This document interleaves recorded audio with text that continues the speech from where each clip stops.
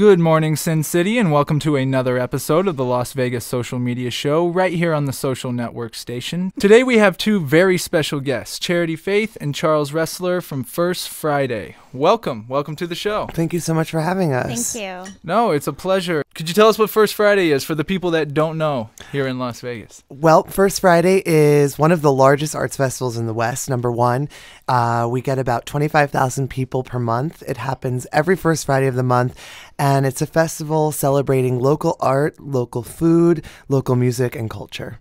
Wow, very cool. I was there last Friday, and it's just amazing how it's just grown and the amount of people and the amount of things that are there to experience. It's incredible. Did you see the flash mob ballet?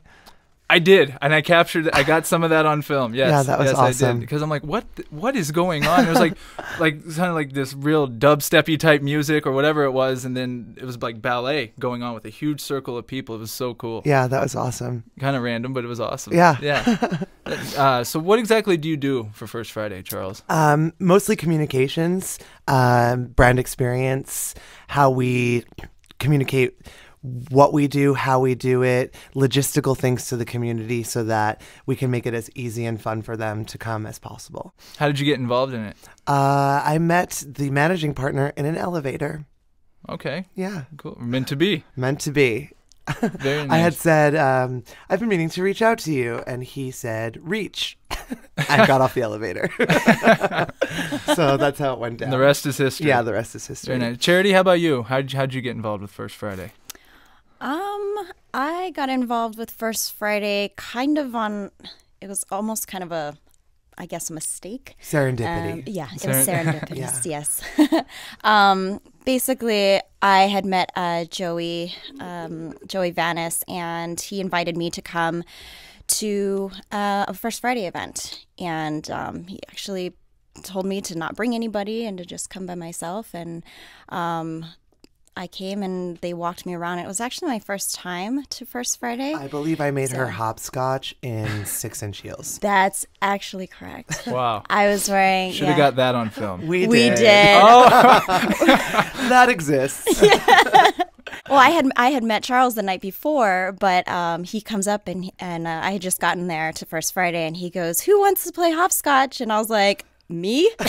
And so he takes me on this course, and it was the longest hopscotch course I had ever done, but I found out later that he had actually made it himself. So I was like, this is my new BFF for sure. Hopscotch, that's a fun game. I can't remember the last time I played, but if someone called it out like that, I'll play some hopscotch. Well, it was like totally fun. It was very like delivering happiness type of vibe. I mean, you jump around and whatever, but you land on these little spots in between each hopscotch, and it tells you to do something, like do a silly dance or hug yourself, and it was very cute. Very cool. I loved it. Cool. Now, could you guys give us a little bit of background on how First Friday started? And I know, the whole downtown movement, what's going on and where it's at now. Like, how did it start?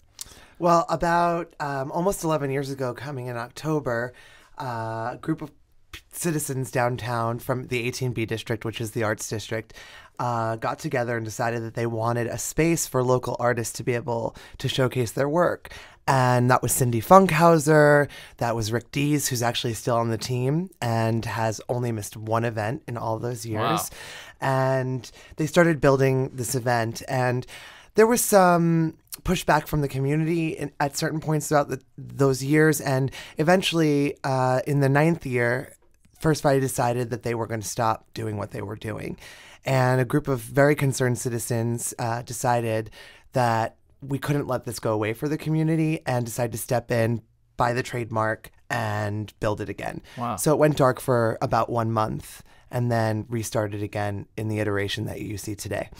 So definitely it was something that people wanted to keep going, and that's pretty cool that they stepped up and when it fell, and as a community tried to bring it back like that. Absolutely. Yeah. No, definitely. Now, what can one expect to see at a First Friday? We know about flash mob ballet. That's one thing, hopscotch, but there's just so many cool food, music, art, you name it. So someone that hasn't been before, what can they expect to see? Well, there's really something for everyone. We have 120 artists, 30 food vendors. Each month there's an educational component. So we will have a theme for the month. This past month was Rite of Spring, which was a ballet that premiered in 1908, choreographed by Nijinsky and composed by Stravinsky. And a lot of people don't know the story, but during that time, the choreography and the music was so avant-garde that it caused a riot. Wow. And we decided that in 2013, especially in Vegas, which people kind of associate with debauchery, certainly not with culture, that we would celebrate the art of performance. And hence the Flash Mob Ballet. We had some dragon dances, lion dances, kung fu demonstrations.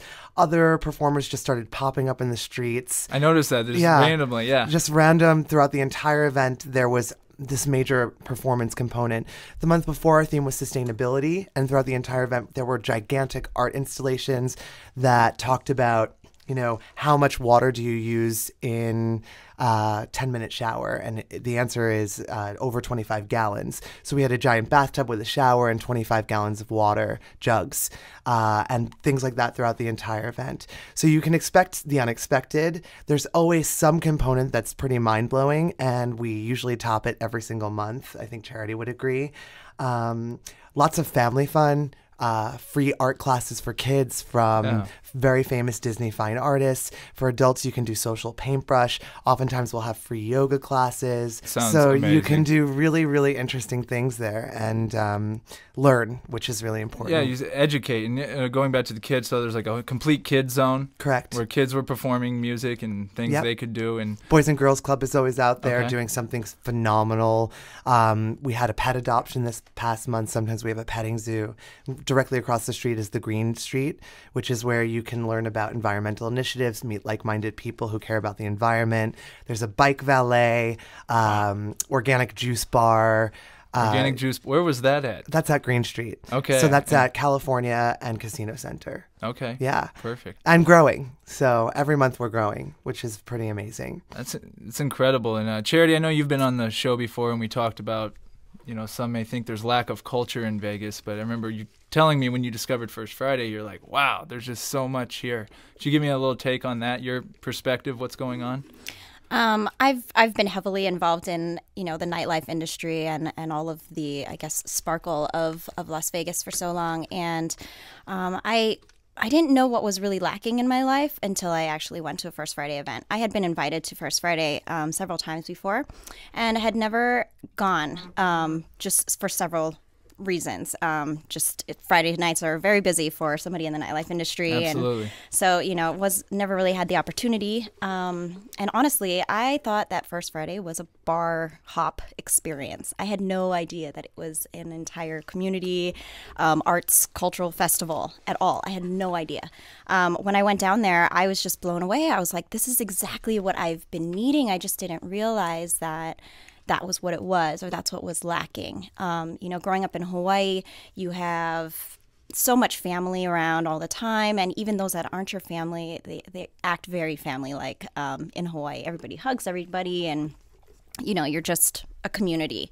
But out here, it's such a different lifestyle, and never knew that these amazing people existed, or that there was culture in Las Vegas, and that it was being developed and I guess maintained, or that it was developing. Right. And so when I discovered it, I was definitely really excited about it. I feel a little bit more, I guess, I feel happier about the decision that I have stayed here with my 8-year-old daughter. And, I do feel a little bit more comforted now. There's hope. Yeah, there's Right. hope for this city, I think, now that I've, discovered First Friday. And that's from one day in a month. Like, to go to an event like that and experience all of that within a few short hours, and the opportunity that I had to be toured around was very unique. It's not something that they always do, and just tour people around and show them exactly,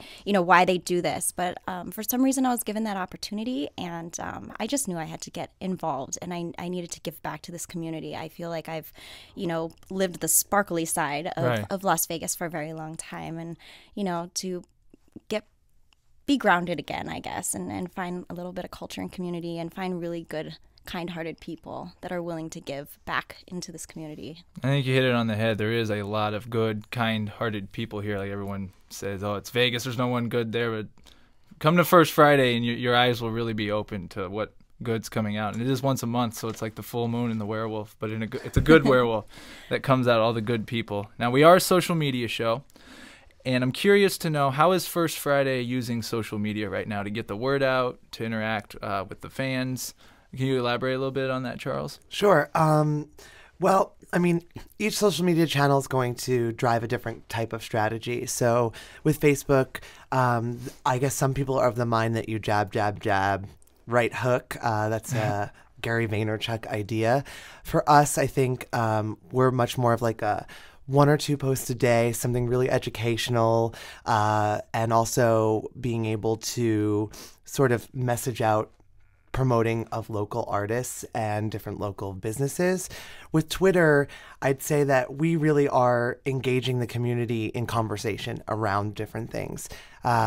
Whether it's we're highlighting a gallery that's in the arts district, or pushing out a sponsor's message that is community driven, or just talking about why we love art or why we do what we do or the importance of community.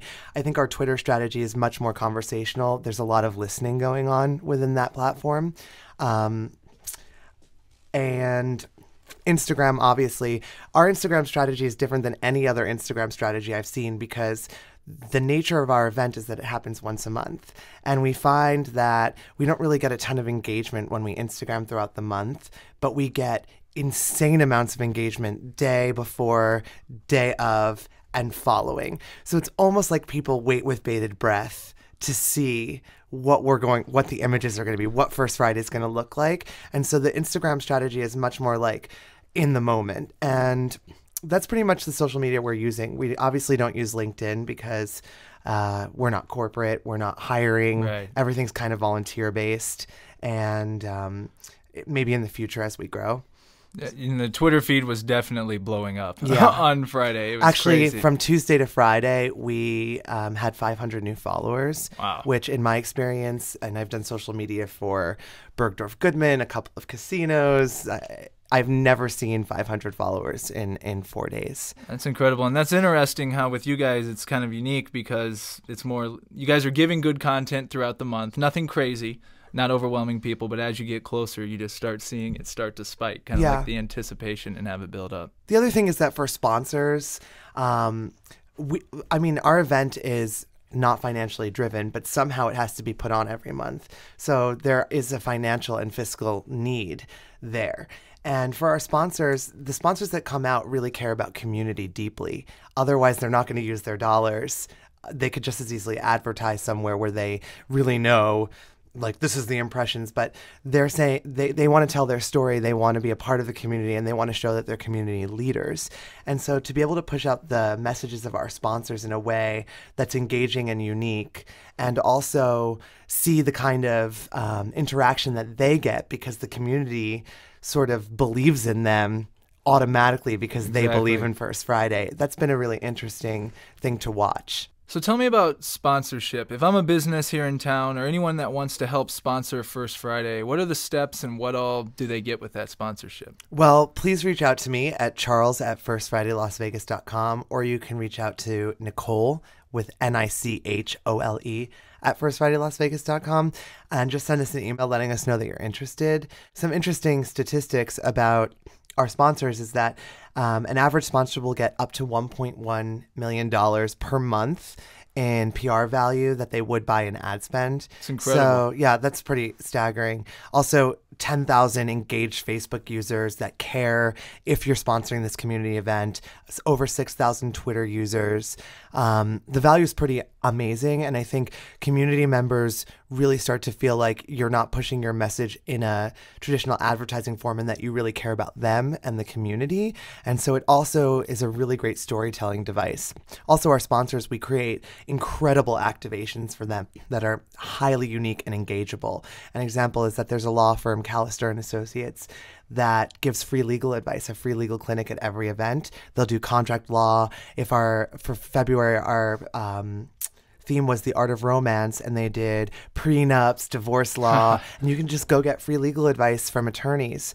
That's one example. That's so cool. Yeah, so it's something that becomes really engageable. You really get to have FaceTime with the community, and it changes the way they see your business. It's not just slapping it on a billboard. Yeah. Where you can be a part of something where you're going to get seen by a lot of people and a chance to interact. With people as well. Incredible sponsor of presenting sponsor of the Kids Zone is Chuck Jones Experience. They actually pulled their entire outdoor ad spend after their first month with us to put it all into First Friday. Wow, that's amazing. Yeah, it really is. So and that's how you incredible. get free art classes. So as long as arts funding is being cut from Nevada schools and we can keep replacing it within our footprint, it's something that all businesses should really look at doing. No, that's very cool. And I actually had the opportunity to talk to some different artists and people there who had booths. Perfect. Hi, my name is Lucky. I'm a local photographer with Lucky's Camera. Loving First Friday. The weather is beautiful. Everyone here is having a phenomenal time. It is huge. I've never seen so many people in one place, just having a great time and enjoying what people are doing. I mean, it's a great social scene, and yeah, I like it. We're DGR, Dead Girls and Robots. It's a collective of all three of us. Jeff Lewis, Steve Mowgli Moffitt, and Dustin Hoots. First Friday for us means that we can get our art to people and expand everything we can do to a wider group of wider base of audience than we can do normally. Art is meant for everyone, not the rich. Get to meet the Las Vegas community, have fun, meet a lot of people that we wouldn't normally meet online, and just be part of the community. We're social butterflies. That's great. If there's an artist in town and they want to display something at First Friday, how do they go about that? What's the steps? Well, you would sign on to www.firstfridaylasvegas.com, and there will be tabs for artists, food vendors.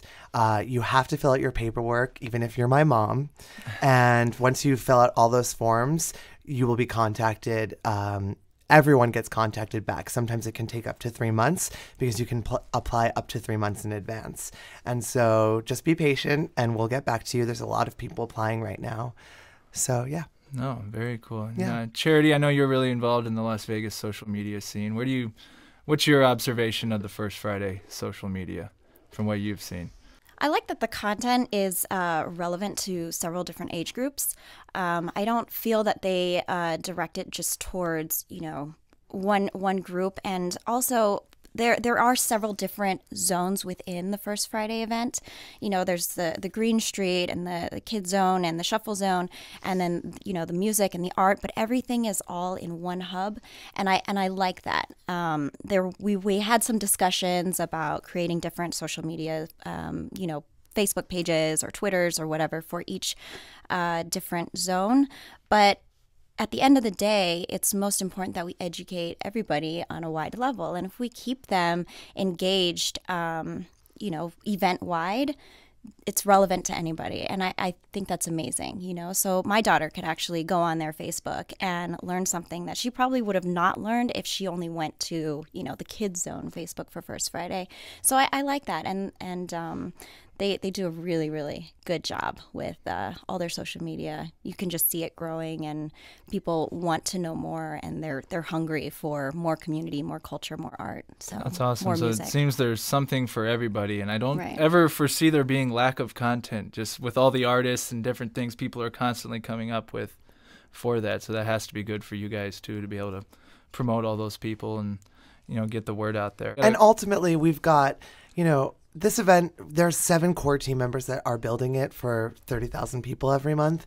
And ultimately, it doesn't belong to us. It belongs to the community. And so having a channel for the community to be able to speak with us is the most important thing that we can do, because we need to know how the community feels, what they want to see, if there's an educational thing that they want to see, if something's not working for them, if something is working for them, they own it. And we need to allow them to have ownership of the community, of the event. Absolutely. Yeah. And, through social media, companies are able to do, free market research just based on the engagement they're getting from people. And with you guys, I'm sure you're able to get lots of great feedback to continuously improve it. Absolutely. Along the way. Yeah. So, yeah, we thank you so much for what all you guys do. First Friday, if you have not been to it, you have to go to it. It's the first Friday in each month. Where can everyone find the First Friday info? Facebook, Twitter, Facebook, Pinterest? Twitter, Facebook / First Friday Las Vegas. Twitter is First Friday LV at First Friday LV. You can visit our website, firstfridaylasvegas.com. And we highly encourage engaging at all of those levels. Follow us on Instagram, First Friday LV as well. Absolutely. And where can we follow you guys at individually? I'm at Charles Ressler, Ressler, and always feel free to use my hashtag #SparkleMagic. Nice. And I'm at Charity Las Vegas on Twitter, and Facebook is /CharityFaithLV. Sometimes you'll get information that you won't get from any other channel through each of our Twitters, so highly recommend following us. Right. Up to the minute. Up to the minute. So you guys are constantly tweeting. Oh yeah, for sure. Right. And we're very involved in several different projects. I mean, First Friday is we love it, but you know, we definitely are involved in a lot of other things as well. So Every day we're hustling. And Charles, you actually had a bucket moment list. You want to share that with us? Well, last night I had the amazing opportunity to sing with @Bobby McFerrin at the spectacular @Smith Center LV. Hashtag Sparkle Magic. I love this. This is perfect. He speaks Twitter language. Hashtag top 5 moment of my life. So yeah, that was incredible being able to sing with him. And it was, I don't think most people have that on their bucket list, but that was truly on mine. So the magic of Vegas. Yeah, exactly. DTLV, hashtag DTLV. Awesome. All right. Well, everyone, follow Charity, follow Charles, follow First Friday LV. Guys, thank you so much for being on today. Really love it. And I look forward to the next First Friday. Okay, great. Thank you. All right, thanks, guys. On the next episode of the Las Vegas Social Media Show, we have with us today media entrepreneur, content specialist, hip-hop pioneer, Mr. Jonathan Schechter, a.k.a. Shecky Grimm.